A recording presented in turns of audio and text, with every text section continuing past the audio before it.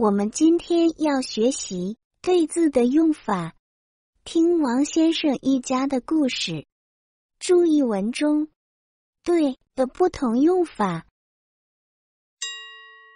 王先生和他的妻子是一对幸福的夫妻，他们有一个女儿，一家三口住在一所大房子里。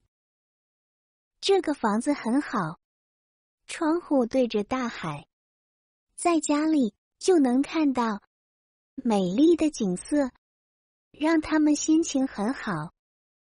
王先生的妻子是法国人，但他对中国文化非常感兴趣，他对书法很感兴趣，也喜欢太极拳。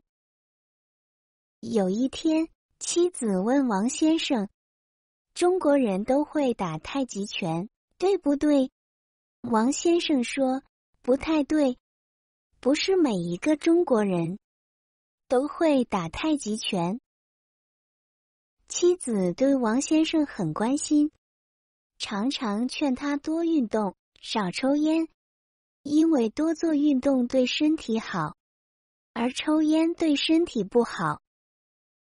看到妻子那么关心自己，王先生很开心，送给妻子一对耳环，还给妻子买了很多水果。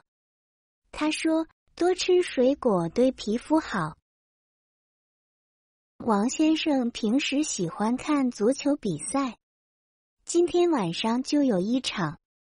妻子问他，今晚的比赛是哪个队对哪个队？王先生说，是韩国队对中国队。妻子告诉王先生，看比赛的时候，把声音关小一点，因为晚上女儿还要写作业。王先生对妻子笑了笑说，好的。晚上，妻子陪着女儿写作业，女儿对学习很认真，写完就问妈妈，这道题我做对了吗？妈妈回答她，你做得很对。